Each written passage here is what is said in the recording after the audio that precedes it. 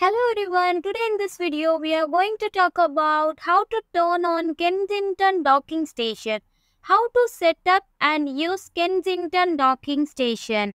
How to set up Kensington docking station.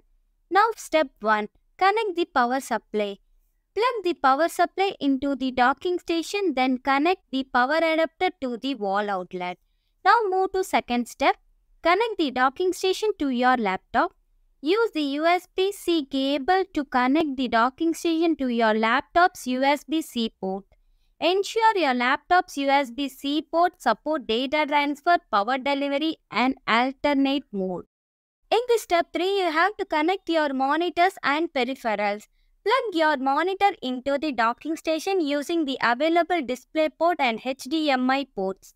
Attach other device like a keyboard, mouse or external hard device to the USB port. Step 4. Network connection. If needed, connect your network using the Ethernet port. Step 5. Arrange your displays.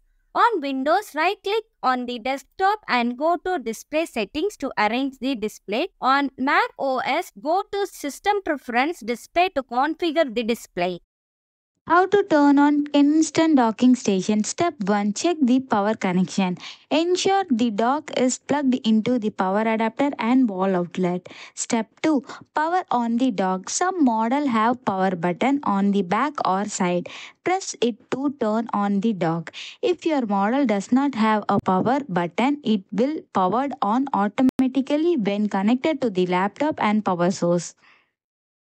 Step 3. Verify the USB-C connection. Check that USB-C cable is securely connected between the dock and your laptop. Step 4. Check laptop charging. Your laptop should indicate that it's charging when you're connected to the powered on dock. Step 5. Confirm display setup. Once the dock is powered on and connected, the display should light up and show extended or mirrored desktop. How to use Kensington docking station. Step 1. Charging your laptop. The dock support USB power delivery PD up to 60 watts. This allows your USB-C laptop to connect charging while you are using it. Step 2. Connecting peripherals. You can easily connect device like a keyboard, mouse, printer or external drives to the dock. Step 3. Using multiple monitors. You can connect up to two 4K monitors for more screen space. This helps with better multitasking and productivity.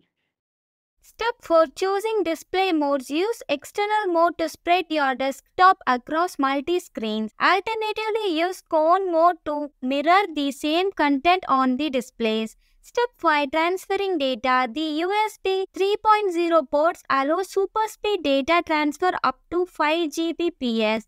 This is perfect for quickly moving large files. Step 6. Managing your displays. Use the Display Manager console to change display modes, adjust screen alignment and switch the primary monitor as needed. Thanks for watching.